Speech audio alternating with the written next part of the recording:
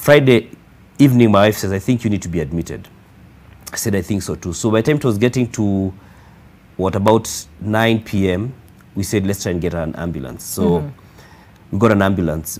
I called a friend of mine who works at Red Cross, and to try and help us get one. Red Cross, I think at the time the ambulances were all engaged. So she got from a different provider who came, and then now calling insurance. And I just must say, there's a lady called Mary Muthe. She's head of the customer experience at Jubilee Insurance. She's a godsend. She helped us so much.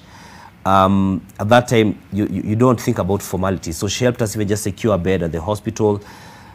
Ambulance came, took me to hospital. First of all, we had an oximeter in the house. So I kept checking my oxygen. It kept saying about 96, 97. But I remember the time it had fallen, so I put it back together. And it was working, so I didn't think much of it.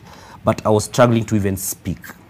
So my wife really helped a lot. She was such a star. I mean, she has a gift. I know it's a woman's thing of sort of putting her illness aside and now attend to me.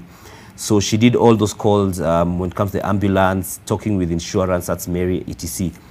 I eventually was put into the ambulance, and when they checked my oxygen with their oximeter, it was reading 56. Wow. So they immediately put me on oxygen. And rushed me to hospital, so I was not allowed to be off oxygen. So I get to hospital, they bring a wheelchair to pick me up, and there's a small oxygen tank which is on a trolley. So my supply is moved from the ambulance straight to the one which is on the trolley, which is going to be wheeled next to the wheelchair I'm on, and I was taken straight to HDU. By the time I was getting there, if I remember right, my oxygen was at around late 70s, early 80s, so I was improving. I remained on oxygen. Now, from the small tank, I was now connected to the one at my bed in the HDU. So from then, my identity became HDU 9.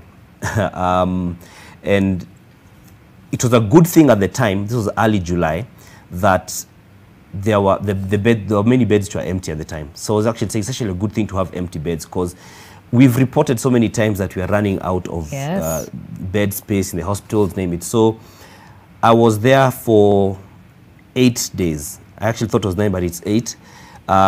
Improving. At some point, I needed more oxygen, supplementary oxygen, because initially I was on 2.5 liters.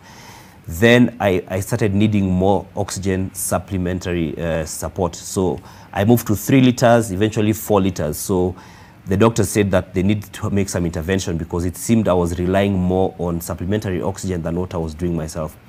And so I was put on, I was put on remdesivir, something which I'd only remembered reporting about, but it's one that I had to sign approval for. And when they did a CT scan on me, actually on I think the first night, the results came and showed that my lungs were affected 66%. So I was basically operating on a third of my lungs. Wow. Wow. Let's stop at that point and try and understand that from the scientific point of view here, Dr.